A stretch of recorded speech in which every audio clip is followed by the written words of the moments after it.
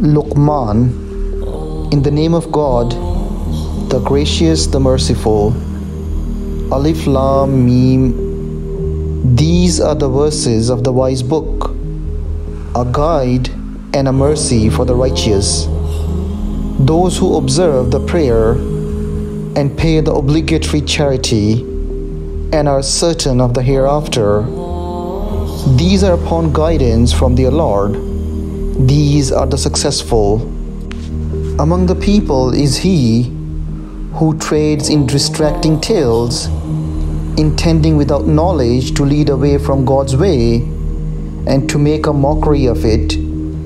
These will have a humiliating punishment. And when our verses are recited to him, he turns away in pride, as though he did not hear them, as though there is deafness in his ears. So inform him of a painful punishment.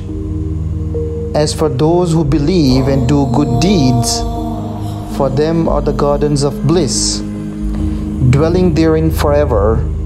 The promise of God is true. He is the mighty, the wise.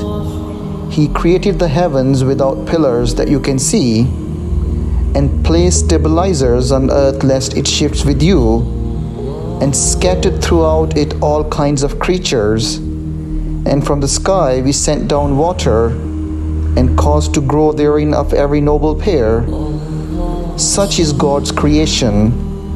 Now show me what those besides him who have created. In fact, the wicked are in obvious error. We endowed Luqman with wisdom. Give thanks to God. Whoever is appreciative for the benefit of his own soul, and whoever is unappreciative, God is sufficient and praiseworthy. When Luqman said to his son as he advised him, "O my son, do not associate anything with God, for idolatry is a terrible wrong. We have entrusted the human being with the care of his parents. His mother carried him through hardship upon hardship, weaning him in 2 years. So give thanks to me and to your parents. To me is the destination. But if they strive to have you associate with me something of which you have no knowledge, do not obey them, but keep them company in this life in kindness, and follow the path of him who turns to me. Then to me is your return, and I will inform you of what you used to do. O my son, even if it were the weight of a mustard seed in a rock, or in the heavens, or on earth, God will bring it to light. God is kind and expert. O my son, observe the prayer, advocate righteousness, forbid evil, and be patient over what has befallen you. These are one of the most honorable traits. And do not treat people with arrogance, nor walk proudly on earth. God does not love the arrogant show-offs. And moderate your stride and lower your voice. The most repulsive of voices is the donkey's voice. Do you not see how God placed at your service everything in the heavens and the earth? How he showered you with his blessings, both outward and inward. Yet among the people is he who argues about God without knowledge, without guidance, and without any enlightening scripture. And when it is said to them, "Follow what God has revealed," they say, "Rather we follow what we found our parents devoted to." Even if Satan is calling them to the suffering of the blaze, whoever submits himself wholly to God and is a doer of good has grasped the most trustworthy handle. With God rests the outcome of all events. Whoever disbelieves, let not his disbelief sadden you. To us is their return, and then we will inform them of what they did. God knows what lies within the hearts, and we give them a little comfort, then we compel them to a harsh torment. And if you ask them, "Who created the heavens and the earth?" they will say, "God." say, "Praise be to God," but most of them do not know. To God belongs everything in the heavens and the earth. God is the rich, the praised.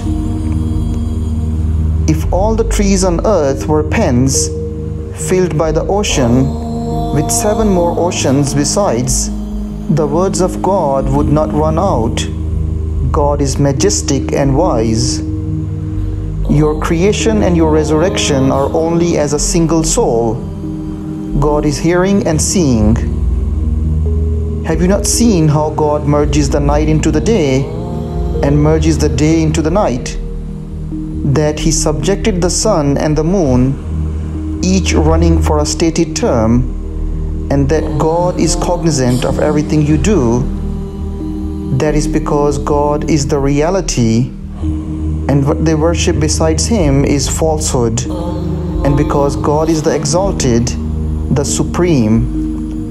Have you not seen how the ships sail through the sea by the grace of God to show you of His wonders? In that are signs for every persevering, thankful person.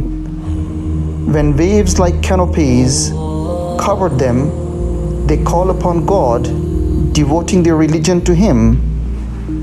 But when He has delivered them to dry land, some of them waver.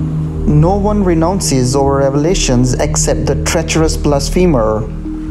O people, be conscious of your Lord, and dread a day when no parent can avail his child, nor can a child avail his parent in anything. The promise of God is true.